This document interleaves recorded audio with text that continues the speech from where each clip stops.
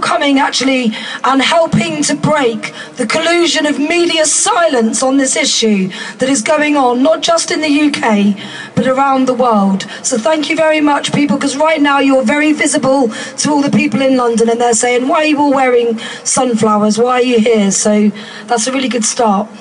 On March the 19th, the Secretary of State is due to announce a decision on Hinkley C.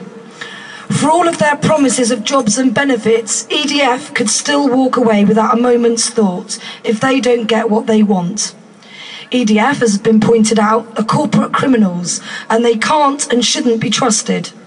In the last 12 months, EDF have had senior executives jailed for spying on protesters. They've taken us to the High Court in London to evict us from a barn in Somerset. I think the phrase used at the time was using a hammer to crack a nut. And then, as you've heard from one of our previous speakers, more recently, EDF have tried to jail the Dash for Gas protesters and are now trying to sue them for $5 million. In fact, just a few days ago, Henry Prolio, the head of EDF in France, has had his premises searched on the behest of the German government. More evidence of criminal activity in this corporation. After Fukushima happened, they denied that there was a severe accident, constantly downplaying the severity. When they admitted that there was an accident going on, they said, don't worry, it can't happen here. The government's own Wakeman report concluded that it can't happen here because we don't have earthquakes and we don't have tsunamis. In 1607, a tsunami came up the Severn Estuary and caused the loss of 30,000 lives. Thank goodness Hinkley Point nuclear power station wasn't there then. In the 1400s, there was an earthquake strong enough to demolish the church at the top of Glastonbury Tor. Thank God Hinkley Point wasn't there then. Japan has been criticised for its relationship between the nuclear village and the nuclear regulators. Here in the UK, the government have rearranged the structure of our regulators to facilitate the new build that they wish to see. Inside DEC are embedded industry officials from EDF and from other utilities. Japan was also criticised about the way in which their children have been brainwashed about nuclear power. They've been forced after the Fukushima disaster to remove some of their propaganda from the curriculum. Here in the UK and in Somerset, the government are ensuring that that same propaganda is infiltrating our national curriculum.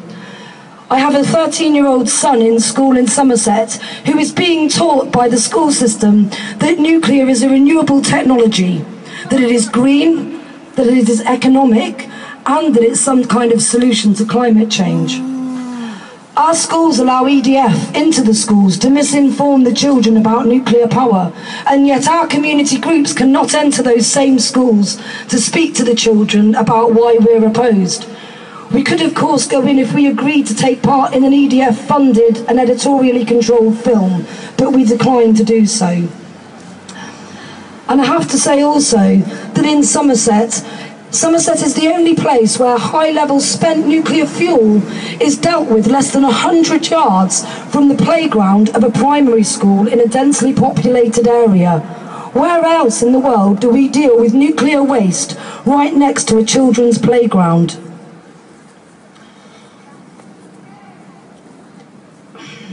The Japanese did at least have a credible, well-rehearsed evacuation plan due to the high frequency of earthquakes and tsunamis they experience. Here in the UK, there is no evacuation plan. Detailed plans are only made for the mile or two around Hinkley Point where populations are sparsely scattered. Why is this? It's because the government tells us that it couldn't happen here. Let's make a commitment to our children, to our grandchildren, and to all future generations of children that we will eradicate the use of this dirty, dangerous, expensive, and most of all unnecessary technology. Just one reactor at Hinkley Point has the potential to have a huge negative impact on the renewables sector. Indeed, it already has, and they haven't even begun building it yet. Making a commitment to shifting our economy away from the current model of infinite growth on a finite planet, changing our behaviour to demand less energy and pursuing real solutions to climate change whilst reducing the radioactive risks posed by the hundreds of vulnerable coastal reactors. All of these things are going to require an incredible commitment from us. This may be the biggest battle of our lives, but I know that we're all up for the challenge. People, when you go away from here today, I want you to look up a report that's online that you can all see called Zero Carbon Britain. That report shows that we can be 90% renewable by 2030, smashing the government's targets for renewable energy without recourse to nuclear power, fracking or any other extreme energy. I urge you all to read that report and communicate it, and let's start building the energy future we want in our communities. Thank you.